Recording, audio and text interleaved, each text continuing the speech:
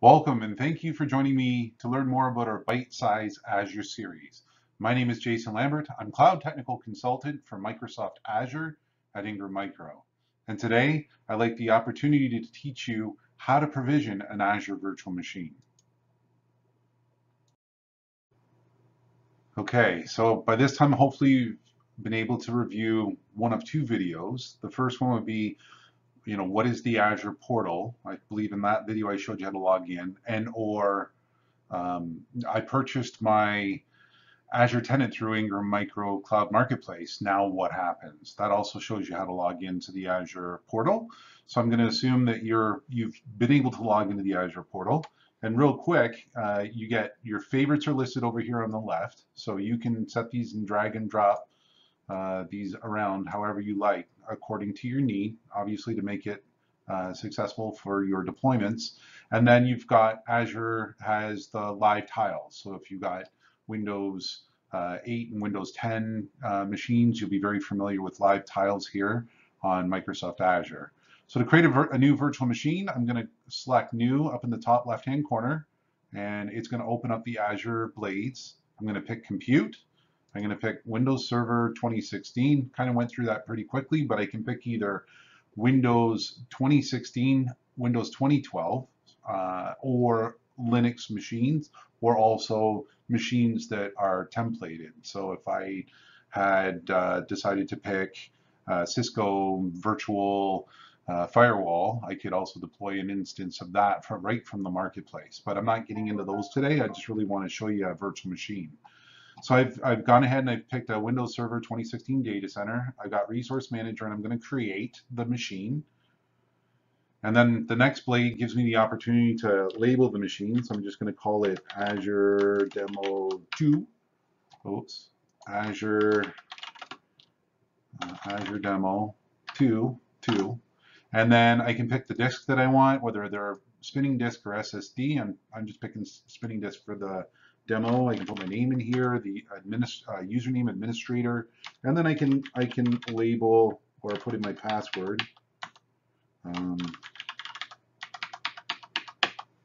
that will get me set up. And then on my tenant, because I'm in a demo account, I've got the subscription here. I don't think you may have one, but if by chance you did have the opportunity to use multiple subscriptions, you could do it for example, purchasing and or accounting. If you want to kind of segregate those different infrastructures, you would set up different subscriptions, as well as within the subscriptions, if you wanted to segregate different production. So for example, maybe you had accounts payable servers and you had accounts receivable servers that were separate from each other. You could set up two different resource groups under the subscription of accounting in your tenant. So on the resource group, I'm just going to say it's new one, just to keep it different. And the location, I can pick any of the data centers that I want, or the regions rather, that I want to run in and around the world. In the United States and Canada, you've got Canada East, Canada Central, you've got North US, South US, you've got East US and West US, as well as Central US to take advantage of.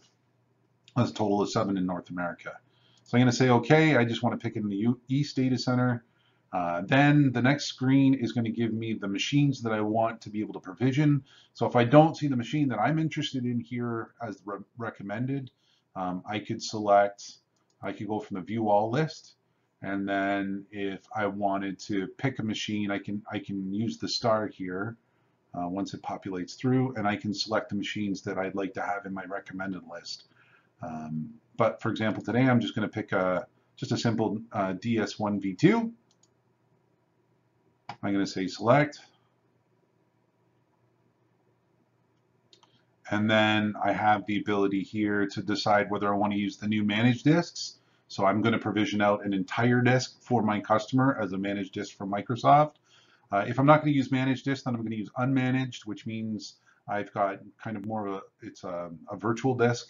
It goes all the way up to 1 terabyte in size, and I only actually pay for the data that I use at about $0.05 a gig.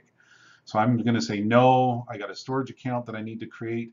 Be very particular here when you talk about creating virtual machines and storage accounts. You want to make sure that you identify them well So as you move forward through provisioning for your customer, you know which storage account connects to what devices or services. I can pick up my network here. So I can set up a new virtual network, or if I have an existing network I want to connect to, I could do that. My subnet, my IP addresses, you get 5 virtual IP addresses with every subscription for free, and then additional IP addresses are $3. You can set up your network security group. Again, be very specific on what you label all this so you can understand 6 months from now what you provision, especially if your customer's growing. And then extensions, so if I want to put endpoint protection or other applications, I can work through extensions. High availability, so if I want an availability set, and that's the ability to run 2 machines on fault-tolerant infrastructure, so I had that 99.95% uptime from Microsoft, whereas one machine goes down, the other one will still continue to move forward. I could do that through availability sets. Keep in mind also, Microsoft gives you 2 machines, but does not do the replication of data in those 2 machines. You would either have to use DFS or some other technology. If you had an Active Directory, for example, that replicates. So you have to manage through your best practices on what you would use to consume or ensure that the data was replicated. Then again, I get down to monitoring. So if I want to monitor the boot or the guest OS diagnostics, I can do that. And I can pick my storage account. For today's demo, I'm just going to go ahead and select OK. And then once I get a final validation, I select OK. And my virtual machine is now being provisioned. Thank you very much for watching this episode of Azure Bite Size series. We've just provisioned a virtual machine. I'm going to set up another one to look at what virtual machine looks like on running and how to access that virtual machine in Microsoft Azure through RDP. Thank you very much. Have a great day.